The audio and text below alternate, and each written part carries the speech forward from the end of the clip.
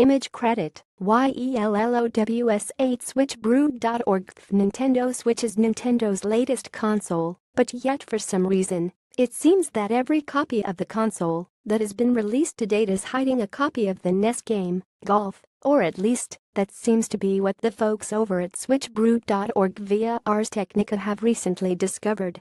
It doesn't seem like the title can be easily accessed by just about anyone, so its existence on the Switch is unclear.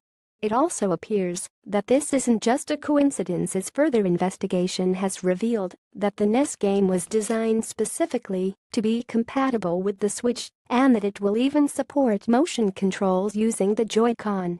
This has led to some speculation that maybe Nintendo could be getting ready to launch a NES emulator for the Switch and that they could have been testing out game compatibility and controls with Golf.